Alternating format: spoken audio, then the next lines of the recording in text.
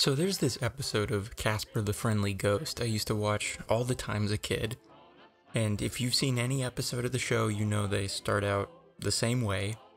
Casper has trouble fitting in with the other ghosts because they like scaring people, but he does not. Instead, he wanders among the living hoping to find a friend, but it doesn't matter how friendly a ghost you are when every mortal is afraid of you. I'm Casper. So he's sad until he meets a fox he names Ferdy. Aren't you scared of me? Casper and Ferdy become friends, but unfortunately during a game of hide-and-seek, Ferdy is shot and killed by fox hunters. Ferdy, are you alright? And it's absolutely heartbreaking. Until you remember that Casper is a ghost, and now so is Ferdy, and so... Oh, Ferdy! they live happily ever after. And so, Casper and Ferdy lived happily ever after.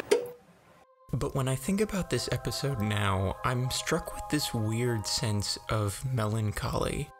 Because now that I'm older and can obsessively overthink minutiae, I found it weird that the episode boils down to people cannot comfortably befriend ghosts unless they also become ghosts. It's really strange that a children's show about a friendly ghost would take this position, and I don't doubt that in later episodes Casper does make friends with living children who understand he's not to be feared. But the idea of a ghost and human both desiring but ultimately failing to coexist under the powers that be stuck with me for a really long time. Hurry, Mom! If we don't get to the convention soon, all the good comics will be gone. What do you care about good comics? All you ever buy is Casper the Wimpy Ghost. I think it's sad that you equate friendliness with wimpiness, and I hope it'll keep you from ever achieving true popularity. Well, you know what I think? I think Casper's the ghost of Richie Rich. Hey, they do look alike. And these themes that embody this adult and admittedly tragic perspective of Casper is frequently adopted by director Paul Thomas Anderson. His characters are lost until they are welcomed into a surrogate family, they are flawed and naive, and are often driven by the desire for recognition and human connection, but ultimately do not change. And that's true, I think that ties up the man's career pretty well. I also agree that his characters don't change, at least not by having a revelation that reshapes who they once were. But I think his characters do change from rejecting who they are to accepting who they are.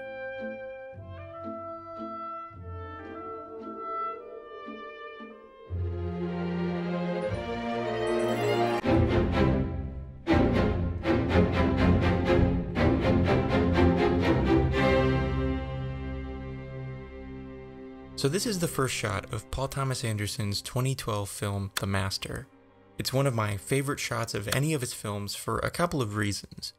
For one thing, it's mesmerizing. I like the shapes that the water makes, and there's a subtle color gradient of blues that get darker around the edges of the screen. It just looks awesome. But I also like this shot because it functions as a framing device for our main character's internal arc. That main character is Freddie Quell, a sailor who is struggling to re-enter society after World War II ends. Now we only get a brief glimpse of life as a sailor for Freddie and his unit, but what we do see ends up revealing a lot about who they are. We see sailors wrestling over here, they're sculpting naked women in the sand over there, Freddie's getting totally sloshed, mixing drinks of coconut juice and engine fluid and paint thinner, and he just drank paint thinner. Oh, God! All this aggression and drinking and violent sand finger blasting are vices that broken individuals like these sailors latch onto for comfort and self-medication. And one thing that that Joaquin came up with and found was for a lot of these sailors that had been in the war, that when they came back from the war, they felt very aimless because they didn't have any commander anymore. You know, that they liked being in the war. They enjoyed the part of the military that was very structured, that gave them a commander, that if they had a commander that they connected to, they liked very much. They really liked working for them. They liked being guided. And to come back to reality, or not reality, but to come back to home and life back here, to not have that is very disorienting. Like most soldiers, Freddy has been psychologically affected by the war, and therefore must stay in a psychiatric ward before he returns to a normal life. For this sequence, Paul Thomas Anderson takes heavy inspiration from 1946's Let There Be Light, a documentary by John Huston. Centering on the treatment for psychologically affected soldiers returning home, Let There Be Light contains brutally honest and emotional recountings of trauma. And while it is really sad, it's absolutely worth watching if you have any interest in this subject. In other words, homesickness. Yes, sir. It was induced when, shortly before the war, I received the picture of my sweetheart. Yes.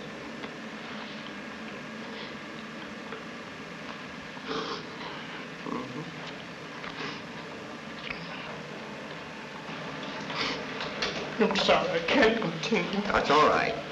The fella, the black guy's talking about his wife, you know, that letter, it just doesn't get any more harrowing, or so seeing somebody like that, so vulnerable and so naked, you just never saw that sort of fellas from that era that came back. You just never saw them kind of bearing their souls, and I'd never seen anything like that. Anderson's inspiration was so intense that he just steals shots and lines of dialogue from the documentary and just puts them in the master. It was brought on by a letter I received from a girl I knew once. I think Laura suffered what in your profession you call nostalgia. It is nostalgia that was brought on by a letter I received. I believe in your profession is called nostalgia. In other words, homesickness. Yes, sir. It was induced when, shortly before the war, I received the picture of my sweetheart. You can start a business, filling station, grocery, or hardware store. Get a few acres of land and raise some chickens. Go back to school. A man might open a filling station or a hardware store. Or he can buy a few acres of land and raise some chickens. He might even go back to school. When you get to the end of this documentary and you watch the soldiers picking up their certificates and leaving on the bus, the feeling you're supposed to be left with is now these men are ready to return to work and make a living. The one idea that John Huston went into was to go to this a VA hospital, and as a way to help show potential employers for these fellows that were coming back from the war, that these guys who were shell-shocked, who were completely damaged, could be employed. They could get a job, and you should not be afraid of them and all that they've gone through. The irony and the joke of it is that one look at this, I mean, you wouldn't have hired any one of these guys, you know, because they were a mess, and the idea was that in 6 to 8 weeks they could turn them around and ship them back out. After being away for, you know, between 2 to 4 years, you know, you could clean somebody up with a brush, like in 6 to 8 weeks, and as madness, it was nuts, you know. And what happened to the movie? I mean, the movie. Yeah, they said, no way, get this movie out of here. We're not showing this movie. Absolutely not. This is not helping what we've just gone through or what people need to feel, which is probably ridiculous too. I mean, it probably would have incited a lot more compassion for what was going on, but I think that generation, the impression was, you've won, so buck up and be tough, and now, you know, come back and get a job. Once released, Freddy tries to make a living, but his erratic, animalistic behavior and alcoholism prevent him from fitting in. So, while wandering the streets at night with nowhere in particular to go, he stows away on the Alethea, a ship commanded by Lancaster Dodd, a man who is forming a religious movement known as the Cause. Dodd offers Freddy a route to treating his internal pain through a kind of hypnosis therapy. And it's only fitting that this session takes place on this ship called the Aletheia, which translates from Greek to disclosure or truth. Dodd's religion attempts to achieve two goals. One, to unearth and confront past trauma, not just in present lives, but also past lives people may have already lived through, and to civilize people out of their survivalist primal behaviors. Freddy, stop! We find out that Freddy's trauma existed long before his career as a sailor, originating within his father, who died from alcohol poisoning, and his mother, who was admitted to a psych ward, and surviving in the guilt he harbors from abandoning a girl back home, Doris. Unsurprisingly, these events comprise of alcohol, sex, and violence, echoing the same vices that plague his life now. So when Freddy gives one of his ex-coworkers alcohol poisoning after claiming that he reminds him of his father, we gain more understanding of the good that Dodd is trying to spread through his brand of trauma therapy. So from a scene like this, we know that if left dormant, past trauma can violently reappear when you least expect it. Now, learning all this information from only one conversation should be taxing for any audience, but luckily Anderson's writing, combined with amazing performances from Joaquin Phoenix and the late Philip Seymour Hoffman, creates a tense emotional atmosphere. One of my favorite things about Paul Thomas Anderson is that he's just as skilled at writing small things like this isolated conversation as he is at finding the grand imagery that ties everything together.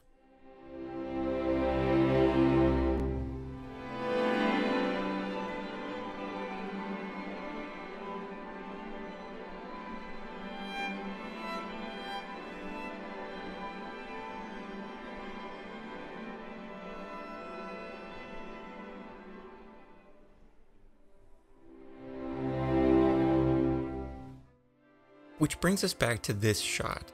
So how does Anderson use this to frame the master? Well, it appears 3 times in total, and each time its meaning changes. So when the movie opens with this shot, the only thing we can assume is that we as an audience are now traveling to another time and place. When we see it again, we've learned that Freddy regrets leaving to go to war because he abandoned a relationship with Doris.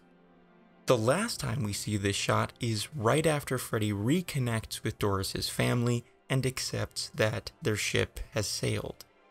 This is a great way to structure a narrative, and when a movie has a lot of ideas going on under the surface, it's valuable to have a technique like this to help ground the audience.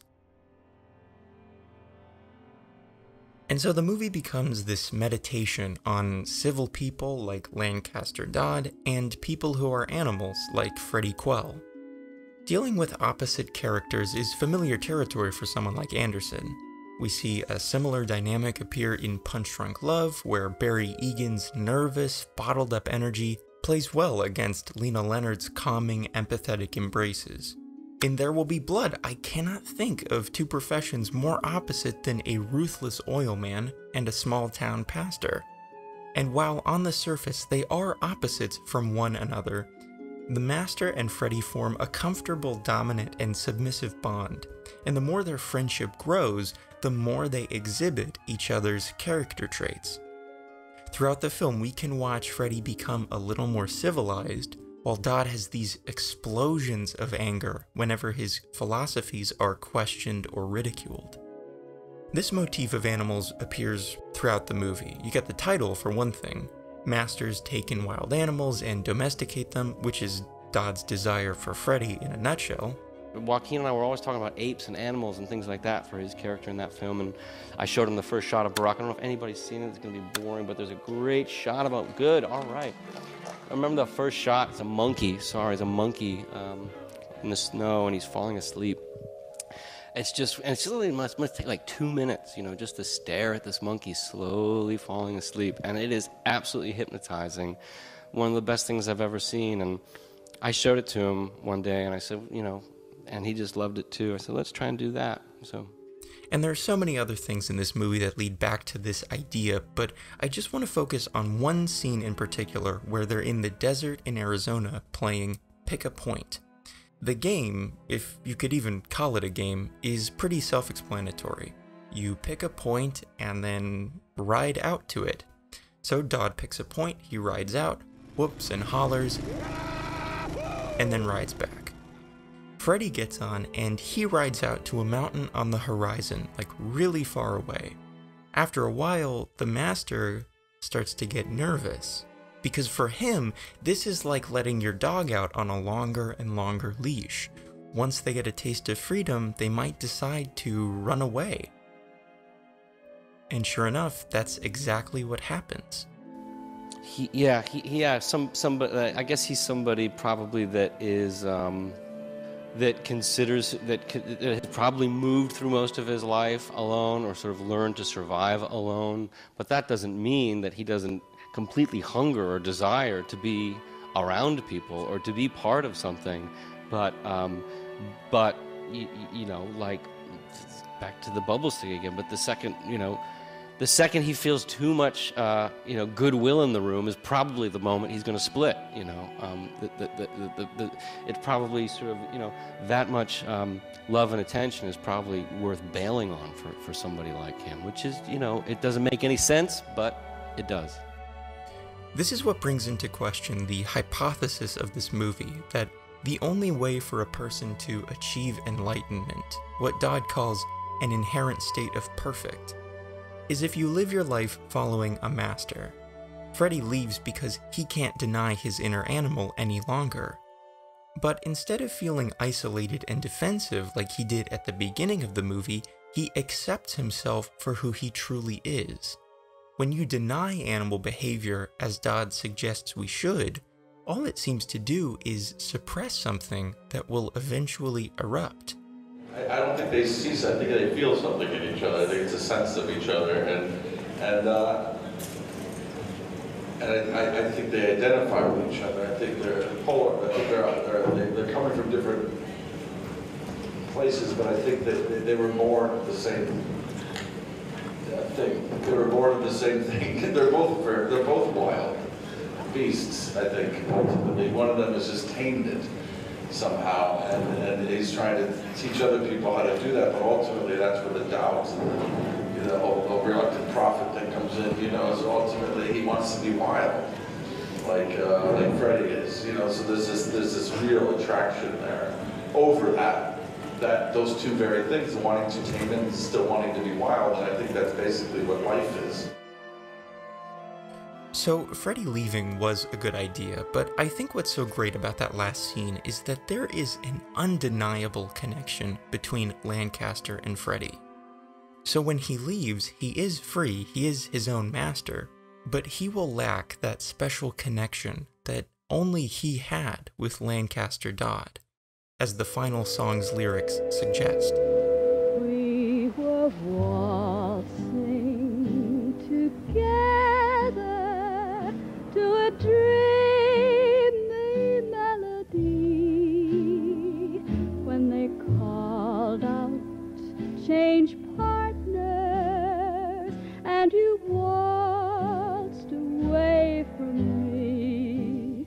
Now my arms feel so empty as I gaze around the floor, and I keep on changing partners till I hold you once more. During my research for this video, I noticed that Paul Thomas Anderson would mention time travel a lot. And I didn't think too much about it at first.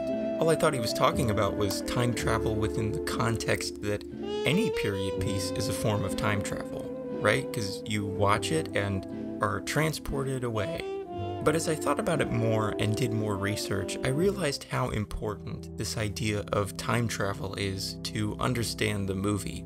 The trauma therapy that Dodd prescribes is, in a way, a method of time travel. Like, as we uncover trauma in our past selves and past lives, we can better understand who we are now. Dodd has undertaken the astronomical job of exorcising the grim specters of mankind's past so that, a mortal like Freddy can coexist with the memory of Doris. However, the film leaves us with the ultimate understanding that while you can uncover the past, you can never reclaim it. Now, for as much as I love the dude, I don't think Dodd would make a very good friend. He is a man fascinated by the mysteries of the world and who longs for an audience to follow him into the great unknown. Unfortunately, the Master's fatal flaw is in the audience he eventually attracts, who, after being hooked by Dodd's fascinating questions, begin to ask for their answers. But as we've already seen, that's the last thing Dodd wants to do. It's no accident that the downfall of the cause, the point in time at which Freddy leaves the organization, is at the precipice of Dodd's new publication, entitled The Split Saber, a book that functions to answer the questions posed in his last book. The allure to his questions is the prospect of being able to go back in time and take back something that was lost. But the answer Dodd is tiptoeing around, and the one Freddy is greeted with at the end, is that you cannot ever truly go back. Freddy's longing for Doris is made all the more upsetting by Anderson choosing to show the relationship exclusively through flashbacks. We never see them together in the present because to Freddy, Doris is just an uncovered memory, having more in common with a sculpture made of sand, something that will eventually be taken away by the ocean. But while Freddy still longs for her after the movie ends, we can rest easy knowing that he belongs to himself, and Doris belongs to the sea.